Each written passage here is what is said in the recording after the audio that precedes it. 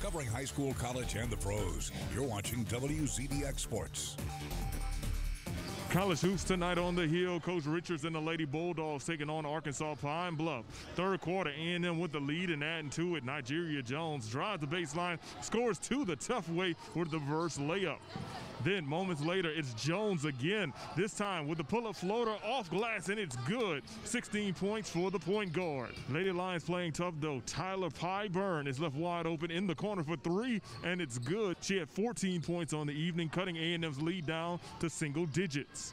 Fourth quarter, Lady Bulldogs pulling away. Day Harbor dishes it inside to Dariauna Lewis, and she makes it look easy with great post play. Then off the miss is Lewis, showing that she's been in the weight room with the bucket and the foul. 18 points for her. Later on, it's her postmate, Alexis Evans, getting in on the scoring as well. Lady Bulldogs improved to 5-1 tonight with a 76-69 victory over Arkansas Pine Bluff.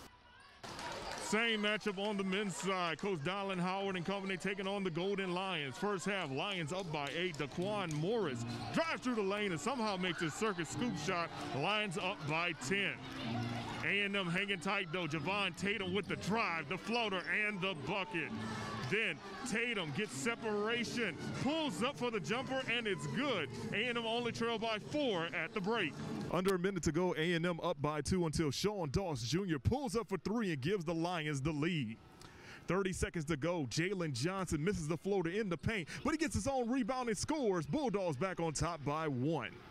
Last chance for the Lions in the final seconds. Jalen Johnson tries to throw the alley-oop before the buzzer, but it's no good. Alabama A&M wins the thriller by a final score of 56-55. And that'll do it for your WZDX Sports Report on this Monday evening. I'm Mo Carter. Let's send it back to Connor in the studio.